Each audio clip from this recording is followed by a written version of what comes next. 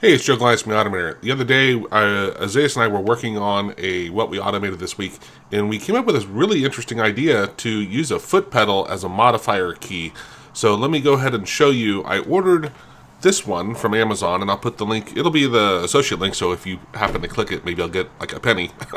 But I ordered it the other day, got it, plugged it in. Let me show you the software too. So it comes with this software, which the default thing when you press it, I detected it with AUTOHOTKEY.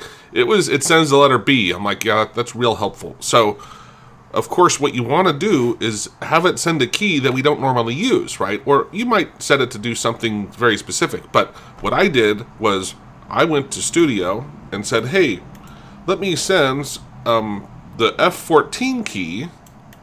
So I'm going to save this, come over here, and I'm going to hit my hotkey. And that allowed me to send the F14 key, and then I would hit save, which you can see right here. It already has save.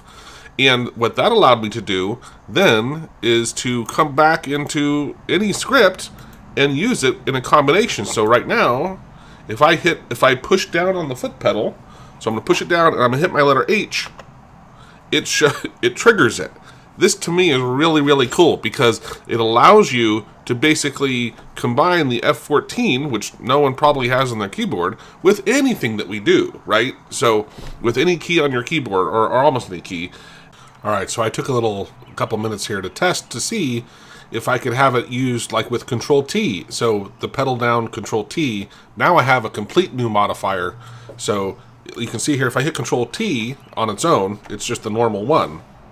But however, if I push down my foot pedal and hit Control T, now it's doing something different, right? Which means we could have, all that I have to do is nest all my things in here under this hot if, and of course close it out at the end.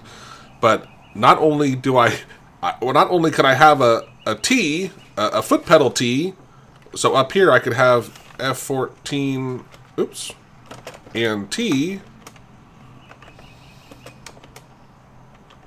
So now that, I can do a Control T or the foot pedal Control T. So hopefully that makes sense. Really excited. Again, if you were running out of hotkeys, this is a cool way to just add a whole nother level to your keyboard for very cheap and it's nice because I don't have to remember new things with my hand, and now I'm using my foot, which is kind of a different part of your brain. So I hope that helps. Cheers.